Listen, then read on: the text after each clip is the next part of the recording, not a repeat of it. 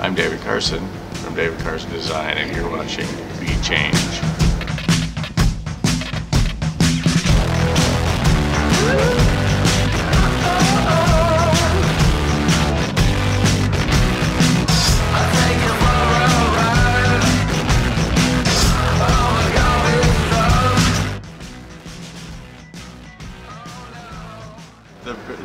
The information, the solution to any project I'm given is always in the materials I'm given. It's not outside in a design manual or an awards book or something. It's all, whatever I'm given, somewhere in there is a solution, and it's going to send me in some direction.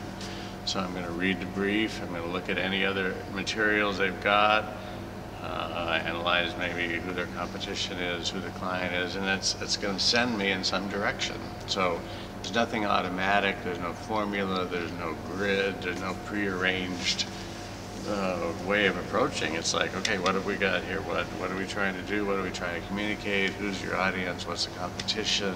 What are they seeing? And that sends me in some direction. So that's how you go about it. Yeah.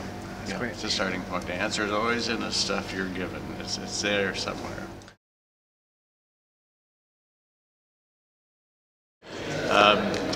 You know, the key is there's no magic answer for that. But one of the keys is you have to find something you're passionate about, something that you're excited about, and whatever that is, and follow that. If you're passionate about illustration, if you're passionate about selling shoes, whatever that passion thing, you have to follow that. And if you're not passionate about type or design, or find that thing that you are passionate about, because especially in the creative fields, you're competing with a lot of people, and most people, who are very passionate about what they do. They love it, they eat it, sleep it. You know, I make my living from my hobby. It doesn't feel like work. You know, I can't walk around without checking out every little thing that's going on. Right. You know, a bookstore, a record, well, they don't have record stores anymore, but you know, I can't walk by without scanning a magazine stand, just looking at covers. So find that thing you're passionate about. And I said it in my talk, you know, would you, if you were independently wealthy, would you still do that same work? And if you would, you've got a great job. And if you wouldn't, then find that thing, whatever it is. It doesn't matter what it is. It's something that you don't watch the clock, you don't wait for the weekend, you know, oh, I have to go to work. It's like, I get to go to work. Yeah. Just find that, and there's no easy answer for that, but if you're not feeling it, you're probably not in it. So you need to keep looking, find that thing.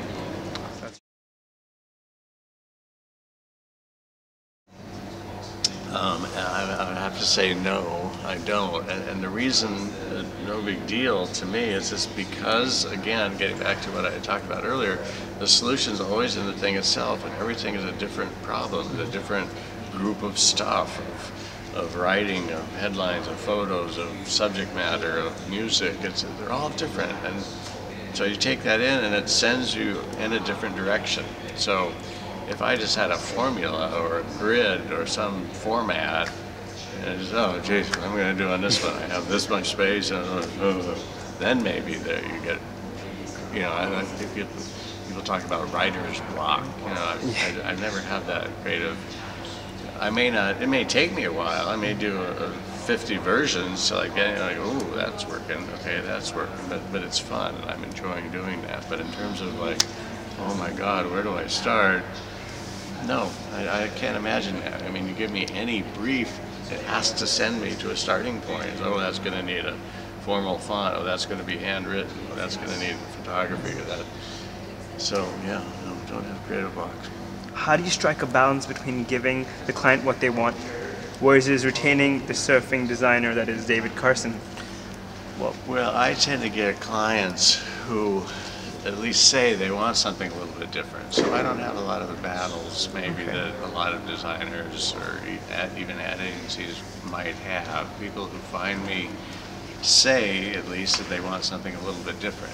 And it's a matter of, do they really let you do it or not? But if they don't, if there's a lot of restrictions, which I think I have less than a lot of designers, but then it becomes degrees, and how can I still do something that I'm happy with as a designer, but works for them? So it's rather than just say, oh, screw that, they didn't give me any freedom, or oh, they won't let me, or it's like, oh, okay, it's just a different challenge. It's you know, I did work for Microsoft that was had a lot of restrictions, and I could have said, oh, forget that, I can't. It's like, that's interesting. How could I work with only one font and all these restrictions and still do something that I'm happy with and yet does what they need it to do? So it just becomes a different challenge rather than say, oh, I don't have any freedom. Oh, the client's doesn't let me do what I want. It's like, that's interesting. How could I solve that? So I just see it as a different challenge. And I would just go back to saying that the clients who don't like what I do or are afraid of it or scared to death or hate it, they don't come to me. So the ones I hear from already are thinking they want something a little different, a little fresher, a little more unusual. So I bypass, I think, some of the arguments that maybe a traditional design firm might have.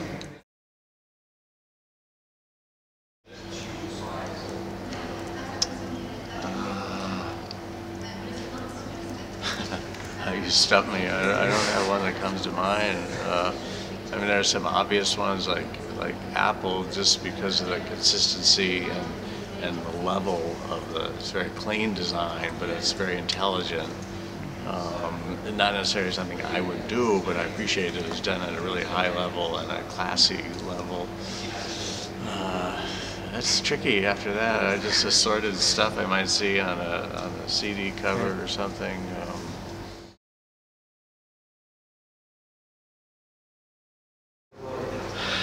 Well, I think it comes, I don't purposely try to do it. I just am naturally drawn to checking things out, to watching things, be aware of what's going on, pushing myself, trying not to repeat myself. I don't see a big difference in my approach to print versus screen. It's the basic ideas and the impact I want to have are very similar. I might have the advantage of movement and sound to help reinforce something, but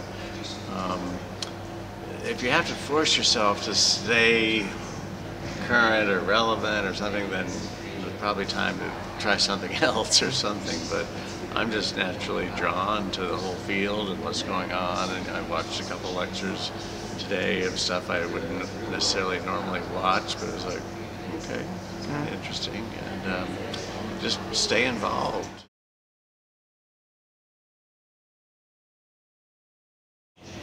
I enjoy CD covers. I can't work without music. I have, like many people, probably thousands of downloaded CDs and stuff, and I cannot work without music. So I'm saying again, I'll probably think of something that would be a cool one, but like I did a bunch of work for Nine Inch Nails, and I wasn't a huge fan of the band, but it was interesting. It was really, I had to listen to I had to listen to a double CD before it was released and try to figure out what would that look like. And that to me is fun. That's challenging. So whether it's music I like or hate or love or somewhere in between, it's still a different challenge. It's like I listen to that and wow, what would that look like? How can I represent that visually, that person's music? And so with the Nine Inch Nails, for instance, that was one of my best experiences because I was able to take very personal lyrics and personal music and interpret it visually in a way that the guy who wrote and performed it basically was happy. So that's like kind of the ultimate compliment in a way. If you can interpret somebody's very personal lyrics and music in a way that they think you nailed it, that's like something I haven't done before, something with a lot of freedom, and that's pretty much it. Those are the two big ones. In surfing, if you are seen as somebody who just gets in the way, is just causing problems, can barely stand up, thinks they're great but they're not, all those things are, you could be considered a kook. So, and it's worse than being just like a beginner. Like everybody's a beginner at some point, but if you're in the way, but you're buying all the right stuff, but you can barely surf, but you have the stickers on your car, then you're kind of a kook, and it's a real negative word in surfing. Like if you really want to. I mean, it's not like swearing at them or something, but if you want to like write somebody out, oh, what a kook, and so yeah, it's just it's a negative connotation for somebody who thinks they can surf better than they do. This is like a poser, in a way. Poser, yeah. Surfing poser. Yeah, but sometimes they're not even posing. They're kook. They can't surf. I don't think there's a direct relationship between surfing and graphic design. That's a question I get asked a lot, and you know, I enjoy those are probably my two passions in life right now, are surf and have been for quite a while, surfing and graphic design. And for a while it was all surfing, then I went back to all graphic design, and now they're kind of split. But I don't see a direct correlation.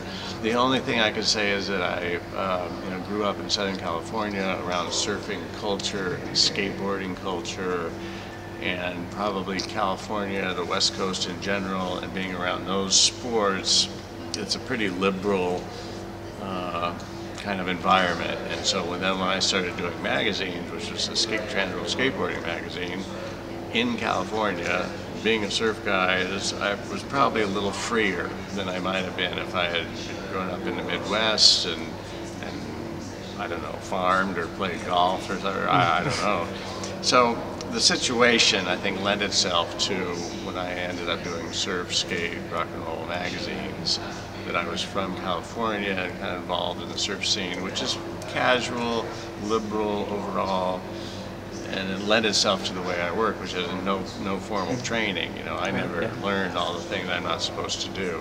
I don't have 4 years of learning everything you're not supposed to do. I just did what made sense to me, and then other people said, "Oh, you can't do that. You broke this rule." No, I'm making that made sense to me. But in answer to your question, I don't see it. People have often tried to make a correlation, but I don't see a direct correlation, other than it put me in a world or an atmosphere of a little more experimentation. Kind of is okay, and you can do things a little different, and it's okay. Whereas different parts of the world, or even America, you would have gotten all this resistance. So it's related, but because I enjoy surfing and a certain way, in a certain place, and certain surfboards, I don't think affects my graphic design.